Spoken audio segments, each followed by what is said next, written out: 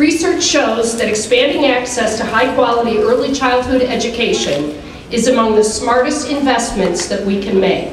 The early years in a child's life, when the human brain is forming, represents a critical and important opportunity.